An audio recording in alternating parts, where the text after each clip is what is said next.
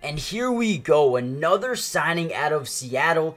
Just a little while ago, they brought in a safety in Kevon Wallace, but now we're making another move today. According to Mike Garafolo, the Seahawks are expected to sign veteran defensive tackle Johnathan Hankins. Hankins was in for a visit with the team today, and it looks like they will come to an agreement on a deal for him to remain in Seattle with the Seahawks for the foreseeable future. Now, we don't know what the compensation is, but I guarantee you it's most likely going to be a one-year deal. That's kind of what they've been doing so far this offseason, but this is going to be a very good upgrade to their depth here in Seattle, and I can already see what Mike Macdonald is doing, and this man is a genius. In this video, we're going to break down everything you need to know about this signing and why it helps the Seattle Seahawks going forward. Before we jump into the video, though, do me a big favor.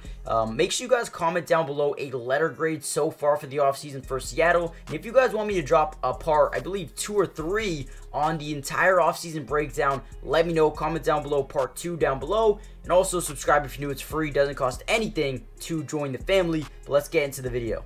Now, the number one thing you're going to notice here about Johnathan Hankins is he is up there. He's 31 years old. He is an NFL veteran, but he's a guy that is going to be a massive help along the interior of the defensive line for the Seattle Seahawks. Now, don't get me wrong. He's not going to come in here and be a day one starter. He's not going to be someone who is going to play 3 downs every single possession, but he's more of a guy that is going to help in situational running downs. Now, what I mean by that is when you look last season, the Seattle Seahawks were one of the worst teams in the NFL in terms of stopping the run. They ranked number 27 in yards allowed per rush. They ranked number 31 in rush yards allowed per game, and number 30 in rushing touchdowns allowed per game. They really struggled when it came down to it, the knit and grit areas of the field, which is the red zone, right? They could not stop teams in the red zone in terms of running the football, right? And then passing the ball wise, they were injured. They're getting better. They added some depth already to their secondary, which Rashawn Jenkins, Kevon Wallace, right? They added to the linebacking core. They just needed someone who can plug up the middle. Johnathan Hankins is a guy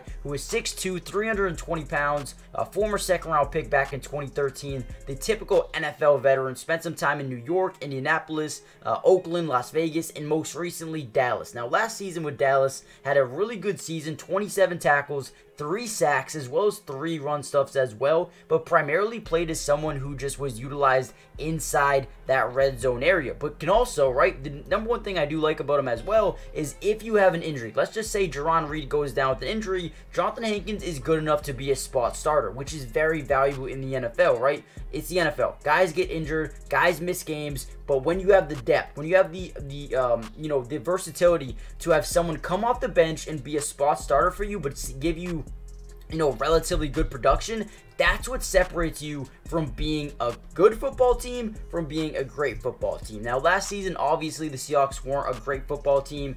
They had a lot of injuries. There was a lot of question marks, which is why they went a different direction, hired Mike Macdonald, who was a genius, and will put these guys in the right situation to win football games. This man, Johnathan Hankins, is massive. He's going to clog up the middle, and he's going to fill a massive role for the Seahawks that they needed, right? I love this team right now. When you look at the roster, Leonard Williams, Jerron Reed, Draymond Jones, up front, they are big. This 3-4 defense, you need big interior defensive linemen, and that's exactly what they have and what they're adding with Johnathan Hankins. You also have Boye Mafe and Uchenna Nwosu, who I think is probably going to break out next season and be a Pro Bowler, right? You add Terrell Dotson, Jerome Baker to the inside linebacker core. You lost Jordan Brooks and Devin Bush, so you needed to upgrade that area. That's exactly what they did. Secondary, Michael Jackson, Rashawn Jenkins, Kevon Wallace. You've got Tariq Woolen, Devon Witherspoon, Julian Love. This team is really set up for greatness, but especially under Mike Macdonald, you're going to see a major surge upwards this season. I guarantee you, next year we're going to be looking at the Seattle Seahawks like, damn, how are they a top 5 defense this year?